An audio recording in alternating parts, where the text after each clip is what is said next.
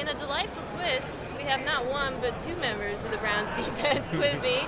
Myles Garrett, who I've known for a minute, and we're also joined by Denzel Ward today. Thank you so much for joining the Mina Kimes Show featuring Lenny, guys. Thank you. Appreciate you having me. I guess since I got you both, and obviously you're part of the same defense, maybe we can start by talking a little bit about that defense and the change this year with new defensive coordinator Jim Schwartz. What would you say was the biggest change from the previous regime to the defense we saw this year, the defense that he called?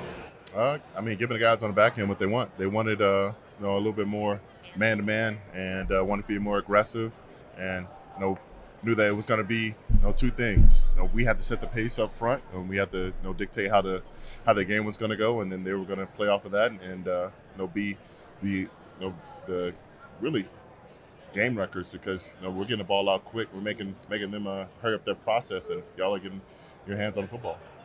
Yeah, definitely. I mean, just everything that Myles said, but I think also his attention to detail, like in the meeting rooms, and being able to get the entire defense in there and his open communication.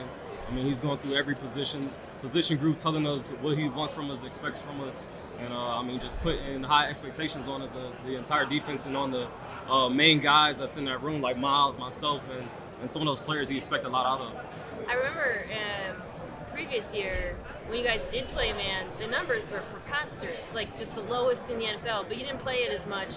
This year, you continue to produce at a very high level. Do you feel like that'll always be the identity of the defense because of the personnel you have on the back end?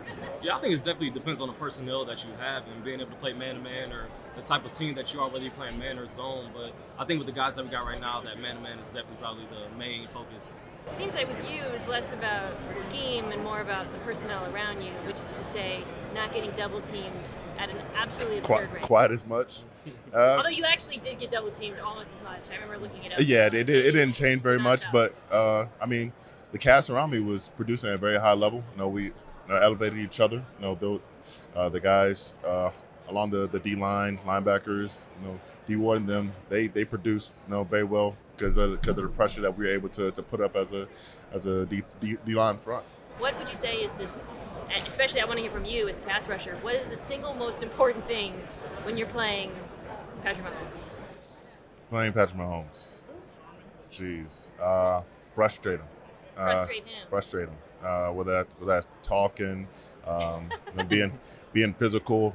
He does get very passionate, but if you can get his mind off the game and focus on you, whether that's you pass rushing and getting hits on him, or just hyping him up, either one is really going to pay dividends down the stretch. Okay, you don't have that opportunity on your end, but what would you say is the biggest challenge when he's on the other side of the field? I think him being able to extend plays. I mean, going against the receivers, we could kind of be tight in coverage, but just knowing that he's able to evade those defenders on the D-line and kind of extend those plays, and having to cover for so long and still being able to make a perfect pass down the field, I think that's one of the most difficult parts. Did you happen to see the picture of him without a shirt on in the locker room? I'll just say it doesn't look like Myles Garrett. Is it infuriating that he's able to, he doesn't look athletic? He doesn't. Yet, he got the dad bod going, and he can.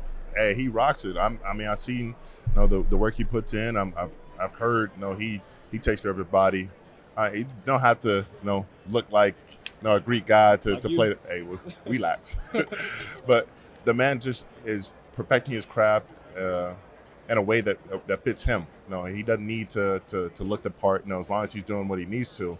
He's got an arm better than anyone else in the league. That's all he's worried about, being immobile enough to get it off. Isn't it feel like whenever he needs 6 yards, he gets 7. Whenever he needs 11 yards, he gets 12. He, as a scrambler, I feel like he's the most infuriating. I'm sure on your end as well, when you got your back turned to him in man coverage, you're just like. He's just athletic enough. Just enough, exactly. And he knows the game very well, and he has an arm that can go against the best of them. I'm gonna ask you a question. We're wrapping up soon. Speaking of looking like, I have to ask: have you been told, and maybe you've seen this? No. That you look. No. Do you know who I'm gonna show you? Yes. No. It's Milton from Love Is Blind, aka If Myles Garrett Never Worked Out. You have gotten this. I have gotten this. I mean, come on, He does kind of look like him though. Got the same hairstyle a little bit. Oh, got the mustache. Hey, relax. Did you not watch Love Is? You're not even. No, I did. I just had some. He's kind of nerd like you. Some too. friends reach out about it. And, Everybody likes Pokemon, so. Lastly, you guys are here with, I don't know if everyone likes Pokemon, certainly not all NFL players. You guys are here with Bounty. Can you tell me a little bit about that? Yeah, so I mean, just here to represent Bounty. You can't have football without wings. Can't have wings without Bounty. Can't have wings without Bounty. There you go. You got the tag team already. Yeah, wingman. That's my wingman right there. All right. Thank you guys so much for joining me. This was fun. Appreciate it.